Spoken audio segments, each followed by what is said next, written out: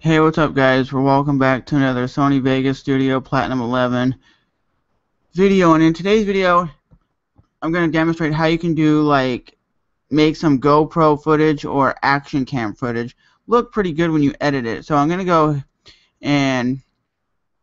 to Sony Vegas right now, and one of the things I love to do, you guys might not never do, and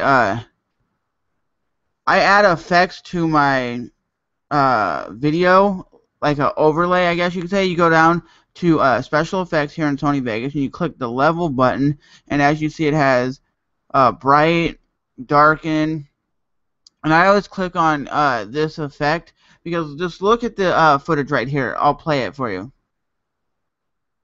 Okay, you can see the water, and you can see the colors aren't that vibrant right here. Just the around the pool area. And when I use this effect right here, just look at the different, how the quality is pops. It gives it more of a dynamic feel. Like when I'm in the water, you can see the difference when I take it off the water.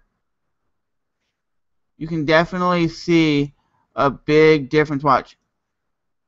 It darkens up the video a little bit and makes it look more, I guess, cinematic.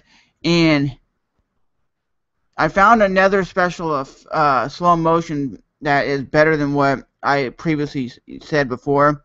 You're going to go up here and click 0645, because when you do that, it's not as jerky. Because when you did 655, I think I did before, it was kind of a little jerky. But here's what the footage looks like.